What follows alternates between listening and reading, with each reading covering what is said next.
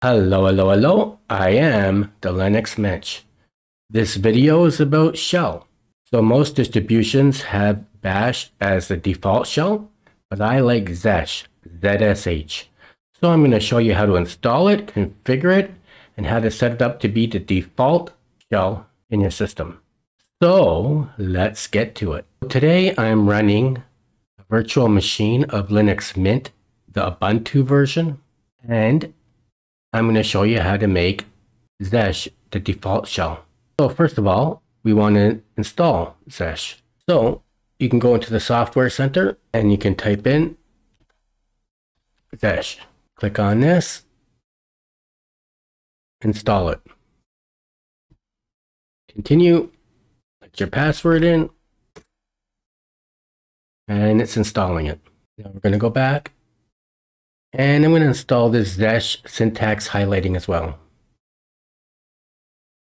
Install it.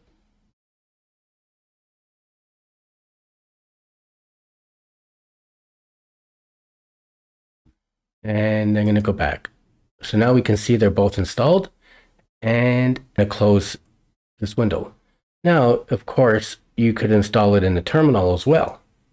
So if you're running Linux Mint or any other Debian-based distribution, you would have typed in this command, sudo apt install ZSH, leave a space, ZSH dash syntax highlighting,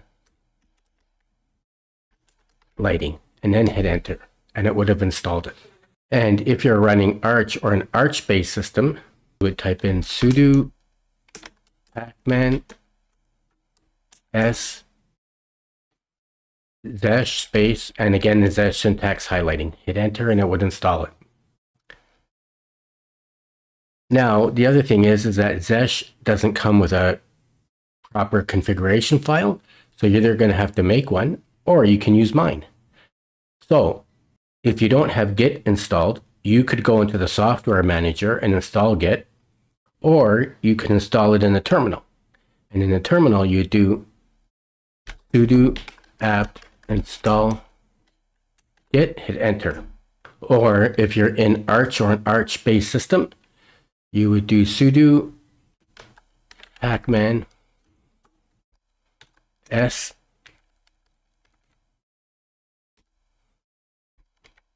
Git, like that, and hit enter.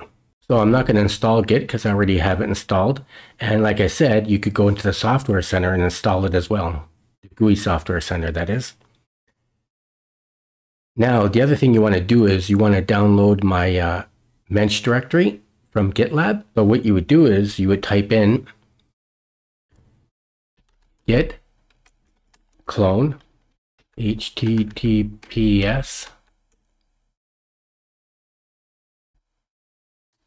// gitlab.com/rdbif1/mensch.git. If you never cloned my Mensch directory, you would type in this command and clone it. If you already cloned my Mensch directory a while back, then you'd want to update it because I've made some changes in it. And as a matter of fact, I made a change today. Before I made the video, I made a change today in my ZSH RC file. And that's the one we're going to be downloading. So if you already downloaded my GitLab repository, you're going to want to update it. And the way you would update it would be, so just to confirm that you previously downloaded my GitLab repository, you would type in this command, ls, and you can see here it is here, my Mensch directory. Okay, right here. So you would cd into it, and to update it, you do git pull, hit enter, and it's updating it. And that's it, it's updated. So now what you want to do is, let's clear the screen. Let's ls 8. And this is the file that you want. So now, kind of, if you're running vanilla Arch Linux or an Arch Linux system, this is the file you want. But if you're running Linux Mint or any other Debian-based system, then you want to CD into this Debian folder, because I had to change the configuration file because this ZSH configuration file works in Arch Linux and Arch-based systems, and there's 2 lines in this file that if you use it in Linux Mint or in a Debian-based system, you get errors. So I had to comment those lines out. So I commented those lines out and I copied it into this folder called Debian. So you want to, so like I said, if you're using Arch or an Arch-based system, copy this one.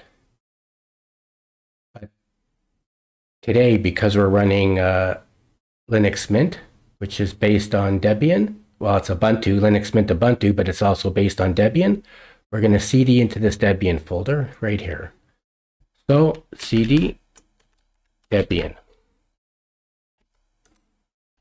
I'm going to ls just to see it there, and there it is. So now I'm going to copy this. And of course, you can do this in the file manager as well, in Nemo or any other file manager you may be using. But I'm going to just copy it in the terminal. So copy ZSH into my home directory. Now I'm going to CD into my home directory. I'm going to make sure it's there. And here it is right here, ZSH. Now I'm also going to make another file called ZHistory. So I'm going to do period ZHistory. Oops, sorry. I'm going to do touch ZHistory. I should spell it right. There. Now, of course, you could do this in Nemo or in any other file manager. Now let's make sure it's there.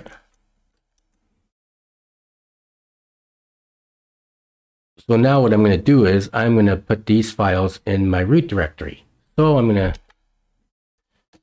to su into root, put my password in, and I'm going to cd. So now I'm right in root. Now let's just confirm that those files aren't there, and they're not. So now I'm going to copy /home mensch ZSHRC, and I'm going to put leave a space and put a period in, and it should have copied it. Let's see if it did, and it did. And is that history? I don't have to copy. I'm just going to make one. So touch ZHistory. Let's just confirm that it made it. And now let's see if my ZSH is working. And if ZSH is working in root and in my user, then I'm going to show you how to set it up as default. So let's type in ZSH. And here it is, it's working, no errors. Now let's exit. Let's exit again. And let's see if it's working in my user. And it is, no errors. So now what I'm going to do is set it up to be default. Now I'm going to do vim etc, and actually sudo vim etc password without the O and without the R. Hit enter. And I'm going to go to the end of the very first line, and I'm going to change this bash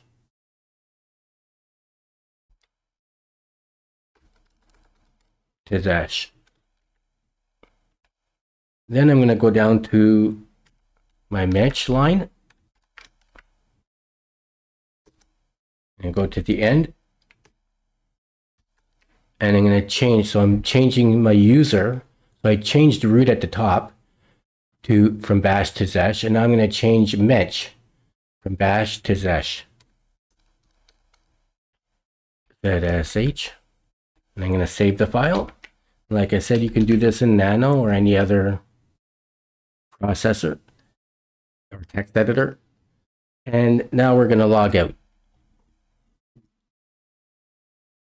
Close the terminal.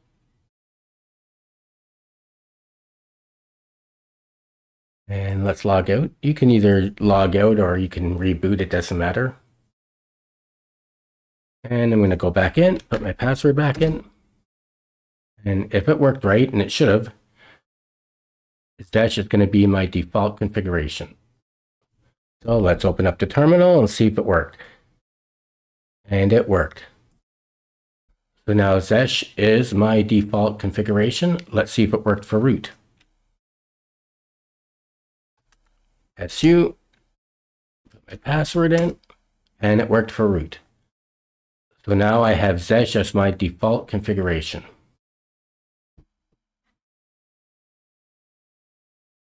Let's close the terminal. In this video, I showed you how to install ZSH and how to make it the default shell in your system. I hope you enjoyed the video. If you did, please like it and don't forget to subscribe to my channel. Thank you for watching. I am the Linux Mensch.